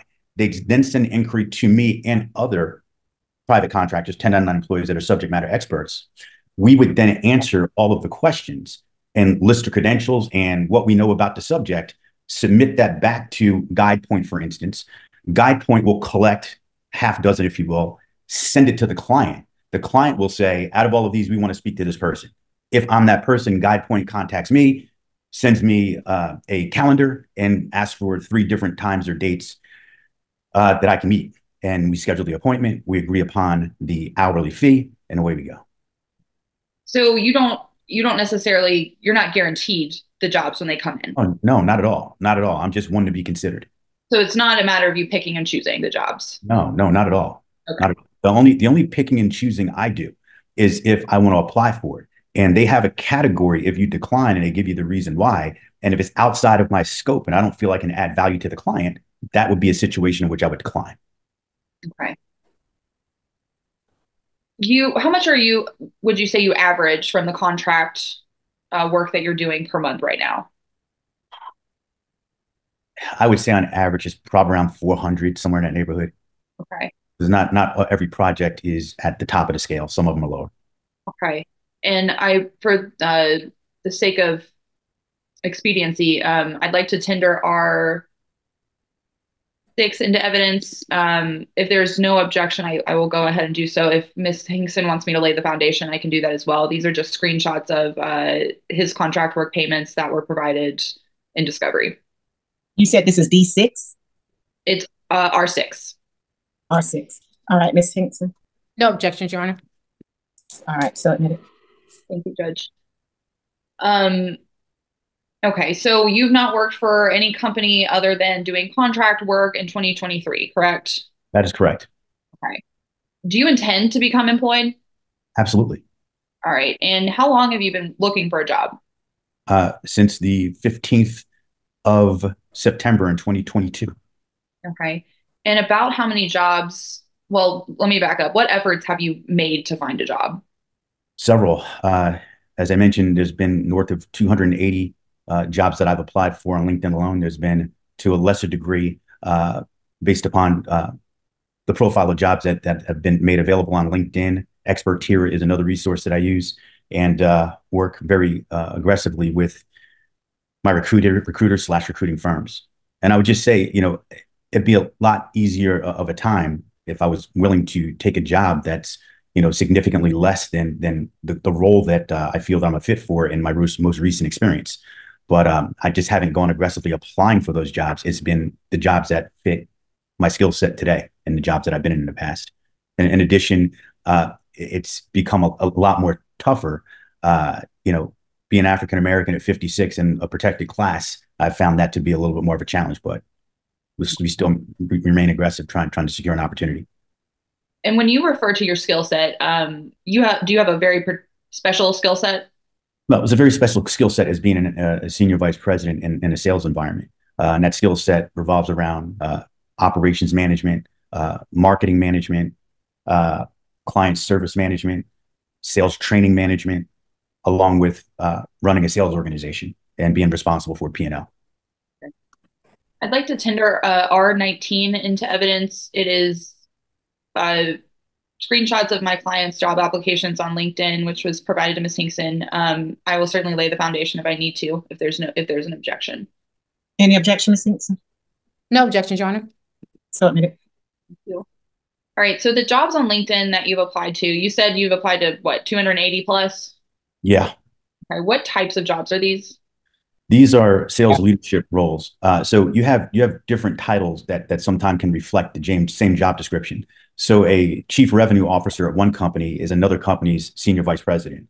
And in some instances, a company's senior vice president is another company's vice president. So all of them have the same type of requisite skills to be able to do the job well. So although you may see some title differences, for the most part, the job descriptions and the responsibilities are the same. The other difference would be the scope relative to how many people that you're supporting in the organization, along with the revenue that you're responsible for. Those would be the two major drivers relative to how a job might be compensated. So when you see a base salary that I provide a range to, those would be the things that I would actually consider for it to make sense. Okay. What is the base salary range for these jobs that you've been applying to? Ones that I've been applying for has been about 150 to 200. In some instances, you'll see a 225, 250, but for the most part, has been in that range. Okay. Now, if I would also say, I haven't had, although I've looked at websites for different companies that haven't come through LinkedIn that have offered more, but within the 280 plus that I've been looking at, that's the range. Right. And could you get a job making less than what you previously made? I'd be overqualified, but the answer to your question is yes. And why wouldn't you take that kind of job? I think the optics of it probably wouldn't be good. The narrative may be I'm looking to take any old job just to pay less in childcare, child support. And at the same time, I do want to be in an opportunity that I want to sustain and want to do the work. However, the more I eat into my savings, certainly you don't want to go broke and not have a job at all. That would be a consideration down the line. Okay. What base salary do you expect that you'll be able to earn when you get a job? I would feel confident that I should be able to get to 150. I feel confident about that. It would be a major disappointment for me if I had to settle for something less. Okay. Does that 150 include commissions? Does not. Okay. And tell us, do commission structures vary company by company? Without a doubt, I can speak directly to that, having worked for 5 or 6 different Fortune 500 companies. And the comp design, I've been involved with comp design, vary by what the goals of the organization are. Some companies feel that they pay aggressively on base salary and not very aggressive when it comes to variable comp. And the escalators just aren't there to really, maximize a comp plan. You have other companies that, may get a little skinny when it comes to base salary, but very aggressive on a variable comp. Other companies may, particularly if they're not publicly traded and they're privately held, compensate aggressively on stock options. Although they're not worth anything unless the company goes public. But that's kind of the hook to get you interested, because if in fact you are with one of those companies, they do go public, then certainly you can make a lot of money overnight.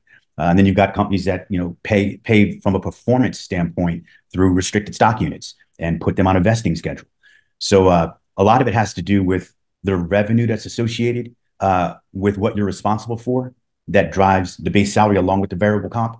So if you're, a Google, for instance, or an Amazon, where you may be responsible for $1 billion P&L, certainly that's going to be different if you're working for a non-public company and the P&L is 100 million. So is there any guaranteed commission that you could expect? Never. I've worked for companies on both sides where I've had a base salary and grew the business 10%. And because the growth ambitions were much more aggressive, I didn't make any bonus. So it's possible you can go through a year and not make any. And you can have a year where you blow the number out. And then the following year, the grow over on the performance you had year prior could put you in a compromised position where you don't bonus as aggressively as you did the year before. That's why sales is and I know it as a profession. It's incredibly volatile in terms of ups and downs. Understood. Okay. Have you received a 2023 W-2? I have. When did you receive it? I received it on Saturday, this past Saturday. Judge, I'm going to share my screen and show the witness what's been marked as R36. Did you say 2023, 2022, or 2023? 2023. Okay, go ahead. Is this a true and correct copy of your 2023 W-2? That is correct. Okay. And Judge, I moved to enter R36 in evidence. So admitted. I'm sorry. Any objections? No objections, Your Honor. All right, R36, so admitted. Okay. And what is your wages, total wages right here, Walter? That's 230,510, and I believe that's 74 cents if I'm reading it correctly. Okay. And what is that income from? That income is from RSUs. Those are RSUs that were granted back in 2021 that did not vest until 2023, if my memory serves me correctly. Okay. That was not income from actual employment, though, correct? No, that was not employment income. That was variable comp based upon the 2021 year performance. Okay, what did you do with those RSUs? Those RSUs were budgeted for my tax liability that I had for my performance in 2022. Okay. What happens and why my tax liability was so aggressive caught me by surprise, and didn't catch my accountant by surprise. He was surprised that I had that type of year that I had. But when you're compensated, your salary goes into the system. And based upon what your salary is, you fall into a particular tax bracket. And that tax bracket is is held throughout the course of the year. And the system doesn't comprehend when you plug in bonuses, how that can take you into a different tax bracket. So stated differently, if you're 300,000 and you're in a tax bracket of 32%, and over the course of the year, you have a $1.2 million year with bonuses, you're still at that 32% until you go reconcile with your accountant, and you're supposed to be at 37%. And then you've got this huge federal tax bill that you need to pay for. And that's what my RSUs were used for that year. Okay. Even though you're currently not employed, are you willing to impute yourself an income consistent with your 2023 W-2? I am. Okay. So if we use that as your income, that is a gross monthly income of $19,209 per month. Yes. Okay. And is that what you've used on your proposed child support worksheet? Yes. Your gross monthly income pursuant to your 2019 child support worksheet was what? Do you recall? The income, I think it was 246,000, somewhere in that neighborhood. Was it 20,533 per month? That sounds about right. Yeah, I think if you that math squares. Okay. And Judge, I'd like to tender R3 in evidence. That is our proposed child support worksheet. No What objection. was that? What was that number? R3. Okay. Let's talk about the kids' medical insurance and out-of-pocket costs. You previously agreed to cover the kids in the 2019 order, correct? Did. Okay. And you did, in fact, cover the kids up until what, last year? Yes. Okay. When you became unemployed, did you obtain a medical insurance policy for the kids? Yes. Was there a gap in coverage? No. Okay. Did Ms. Fowler propose to you that she put the kids on her plan? Yes. And did you agree? Yes. Okay, so she's currently covering. And just to be clear, when I say there was no gap in coverage, that is partially correct. Meaning when I transitioned from one insurance plan to the other, there was a gap. However, once the system was updated, all outstanding claims were satisfied. Okay, so it was like a retroactive to cover. Correct. Okay. Correct. Are you current on all your obligation for out-of-pocket medical expenses to Ms. Fowler? Yes. What distribution are you asking the court to order with regard to payment of out-of-pocket medical expenses today? 50-50. Are you current on your obligation for work-related childcare expenses to Ms. Fowler? Yes. Okay, and remind us what your current obligation is. Current obligation is 60% with a $2,000 cap. Do you recall anything specific in your child support addendum from 2019 with regard to private school? Yes. In the 2019, it was in the agreement that I would not be forced to pay for private school. Judge, I'm going to share my screen. I'm sharing R14, which was previously admitted by petitioner. I'm not sure what number though. It was, but it's the 2019 child support addendum. Can you read us section 9 out loud? Yes.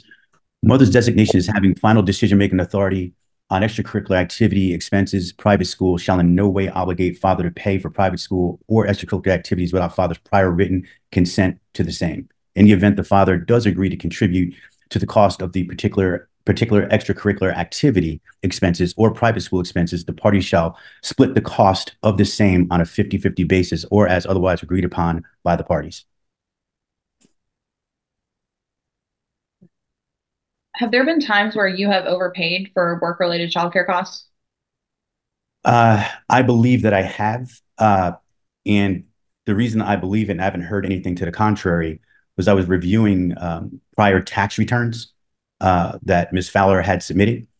And when I took a look at the work-related child expenses, it did not square with what it was I was paying. Did you address it with her? I shot Ms. Fowler an email indicating that I felt that I overpaid and I was subject to reimbursement for, the differences, and I never got a response. Was there any sort of discussion between you and Ms. Fowler pertaining to how your portion of work-related childcare should be applied? Yes. Initially, it was for a nanny. Ms. Fowler then engaged in a conversation with me and asked, would I be comfortable in a preschool scenario to have the boys go to private school?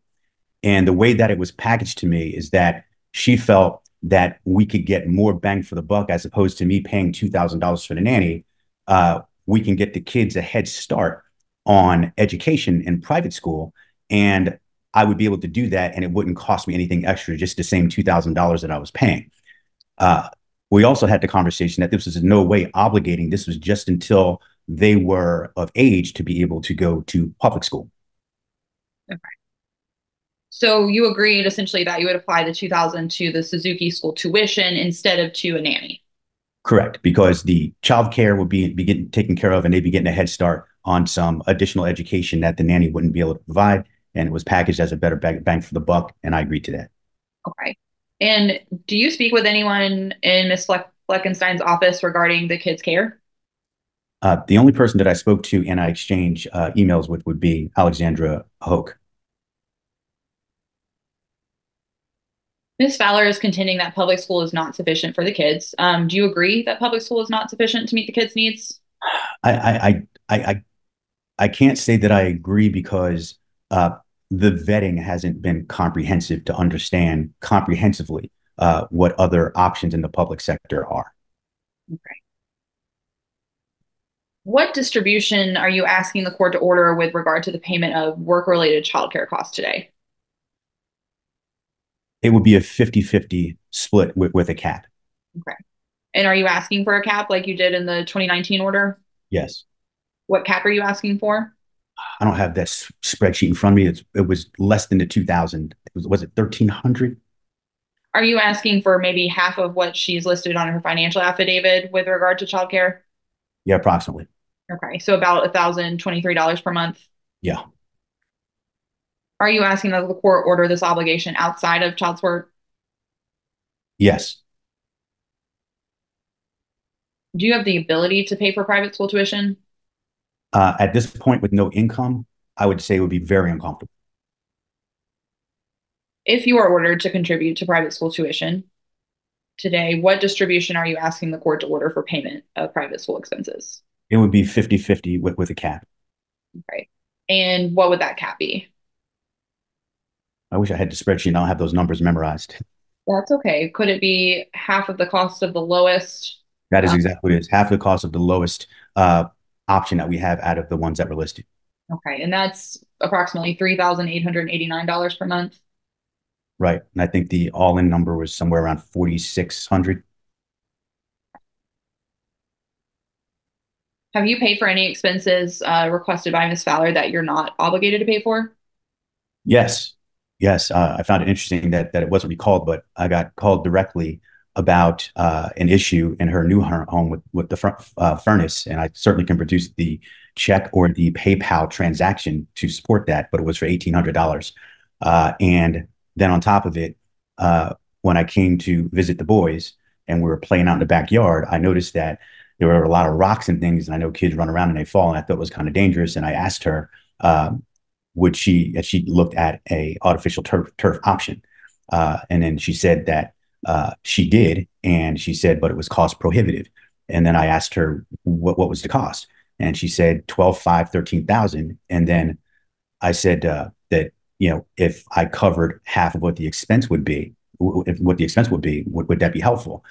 She then said yes. And I said, well, let's do this. How about we vet 3 different vendors and take a look at it. Tell me which one you think is the best option and we'll do it. And that's what she did. How much was your portion of the turf? $6,000. How much did you pay for the furnace? $1,800. If you have the ability, do you intend to contribute above and beyond what you're ordered to contribute? Without a doubt, I've absolutely demonstrated that. That's why I'm like, when I say, hey, I don't have it in the budget, why that seems to be like sideways look. Do you intend to retire at any point? I hope so. At 56, don't know how many more years I got left, but I'd say at least 10. Okay. And you've spent about $20,000 in attorney's fees? Yes. Nothing further subject to redirect. All right. I'm missing some, you can cross them, but please, all new information. Yes, Your Honor. So you mentioned as far as your 2023 W-2 that was roughly $230,000. Is that correct? Yes. Did you in any way factor in the independent contracting jobs that you did into that overall budget or monthly income? No. Okay. Did you factor in any of the money market accounts or any of the E-Trade accounts into that income? I never looked at that as income. That was a question I had before. I didn't recognize that an investment account that you're not getting funds out of is considered income because it's growing. Okay. And in that amount that you received as far as the independent contractor, you list 5 different places. Is that correct? That you do independent contract work for? I listed 4, but there may be 5, there may be 6. Those are the ones that are off the top of my head that I know I work with the most. Okay. And did you provide any 1099s relating to that for your income of 2023? 1099s and W-2s aren't legally supposed to be mailed out at the latest, the 31st of January. So the 1099s have not been produced by these entities as of yet. I have not received.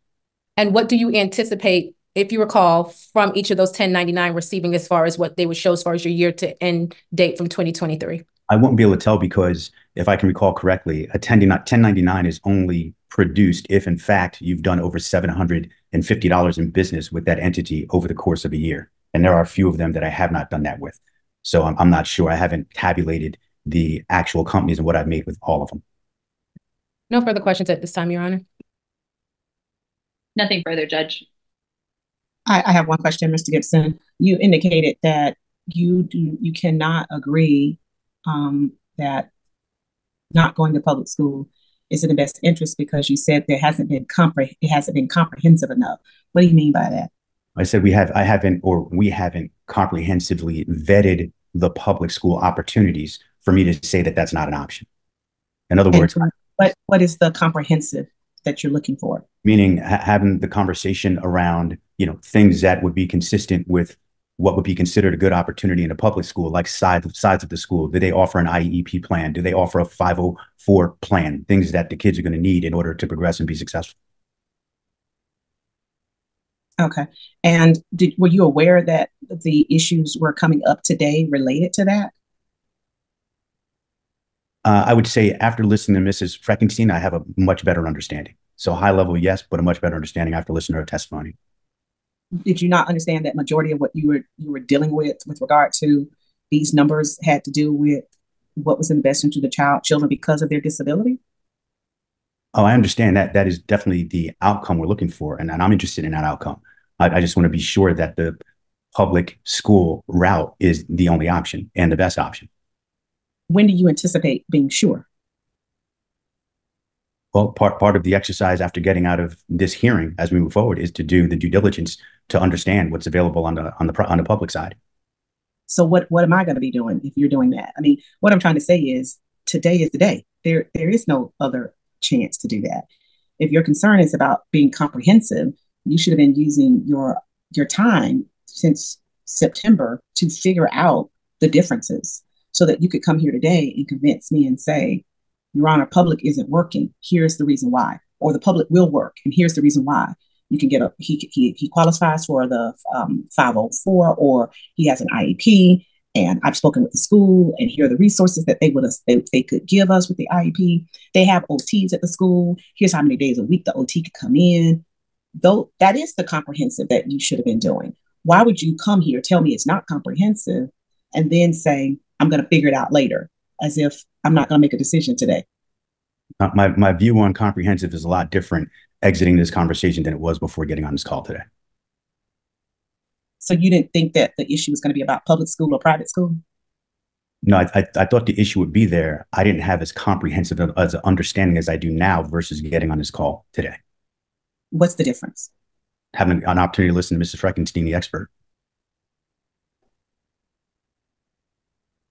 You didn't bother the caller before today?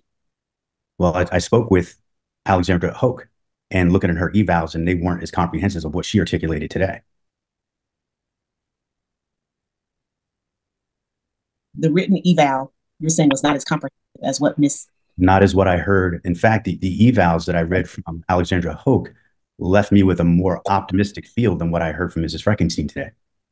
Oh, okay. That's okay. That makes sense. I said I was going to go to 8. It's 8, which means we got to stop. So unfortunately, we have to do closings another day. 2 ways we could do it. You can come back or you write it. What do you want to do? When would you have availability to come back? I don't know. Ms. Marshall will have to take a look at it and look at your schedules, and then figure it out. I'm not sure. And then tomorrow, I'm not sure. Let me see. No, ma'am. That's a no. Your Honor, I guess my question would be, if we submitted our writing by Thursday, would Your Honor be able to give us a better understanding or make a ruling by next week, possibly, Your Honor? And the reason why I'm asking again is because of the school choices and all the applications and all the things that are associated with this matter. And so respectfully, my client is under a little bit of a time crunch as far as making sure she has all the things done. So if we are able to submit it by Thursday, is it possible, Your Honor, to have? I'm just trying to think different aspects of this. Honest with you, if I have to read it, it goes into a stack, and I get to it when I get to it.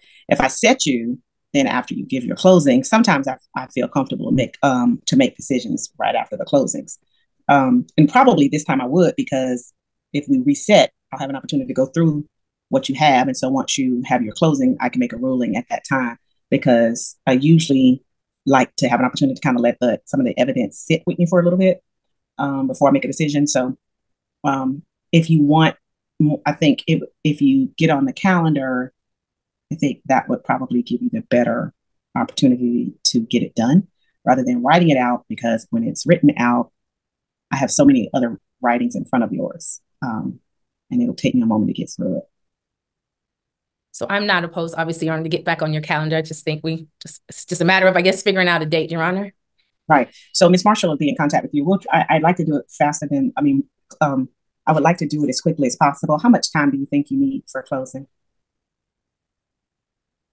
20 minutes at max. Okay. Yeah, I agree. So that probably get it on fairly soon. I got to let Ms. Marshall sink in it for a little bit, and I'm sure she's not trying to do that at 8 o'clock tonight. So I'm sorry. Forgive me, Your Honor. Is that 20 minutes each side? Well, you talk about 20 minutes each side, right? Yes. So we're saying less than an hour for both, for total. Maybe even less than that. Maybe 30 minutes total. I don't know. Yes. So you could consider an 8:30 somewhere, Ms. Marshall. See what you find me at 8:30 somewhere, or maybe we can do a 1 o'clock. So I could just eat until lunch break somewhere from 1 to 1:30, something like that. What about do a 15-minute each? If you can do a 15-minute each, it'll get me. I can get you in somewhere. I think we can make that happen. Okay. So, Your Honor, one last thing. I apologize. Sure. Do we have leave of absences filed through the end of January? Yes, I will say I have a ton of work for the next 3 weeks. So I'll just need some time to submit a conflict letter in whatever case. So maybe if we could specially set this so it. Oh, you don't have to specially set it. You're in the middle of the trial. It'll come first because you're in the middle of it. Okay. But I mean, I can do the notice. Yeah. But you're in the middle of the trial, so it's going to take precedence. Okay. Unless it's something criminal. Yes. I don't have. So I don't. Your Honor, I will make myself available. I know my client wants this to be resolved, so I will be at the mercy of the court relating a new date to get this matter resolved for her. I believe the school choice period ends, I believe, by the end of this month, the beginning of next month, Your Honor. So again, if we could just get something, that would be absolutely great. Well, we'll see. But if not, just apply for the school choice and kind of see where you land. It's not going to hurt you. To just go ahead and do it. It might be a little tedious, but I have children in DeKalb and do the school choices. Kind of hate doing the application, but you can get through it. All right. Thank you. Y'all take care. And Your Honor, just for the record, the evidence is closed. Is that correct? And this is just for arguments of closing. Argument only, unless something kind of crazy happens in between. That's what we'll be arguing. 15 minutes each, so I can stick you somewhere soon. Okay. All right. Thank you. Ms. Marshall, we'll talk about it in the morning. You ain't got to call me tonight. Enjoy the rest of your evening. Y'all take care. Yes, ma'am. Bye-bye.